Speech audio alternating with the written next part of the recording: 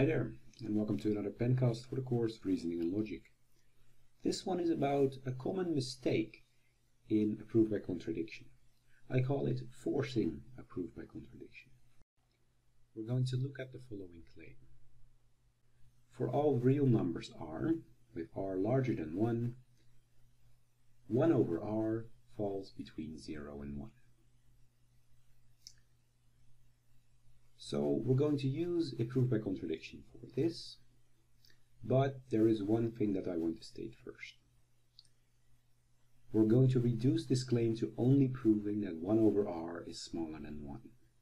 Why is that? Well, because it's trivial to see that 1 over r is larger than 0.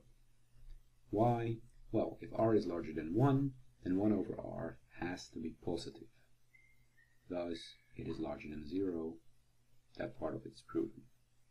So let's only take a look at the part that says that 1 over r is smaller than 1. Now this is the part where our proof by contradiction begins.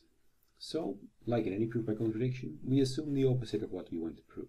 In this case, we assume that 1 over r is larger than or equal to 1.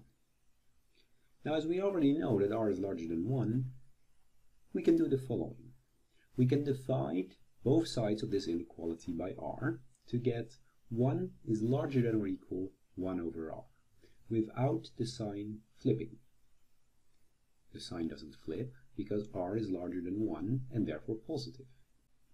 So we have 1 is larger than 1 over r. But hold on a second. That implies that 1 over r is smaller than 1. Therefore we have a contradiction with our assumption, therefore we are done. QED.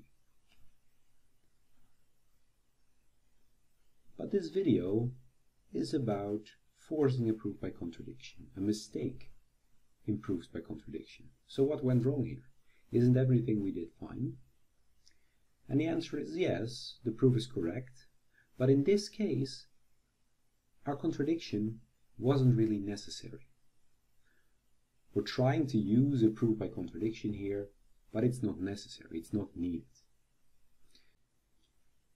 From the fact that we can divide both sides of the inequality r larger than 1 by r, we can already derive that 1 over r has to be smaller than 1, which is all that we want to prove.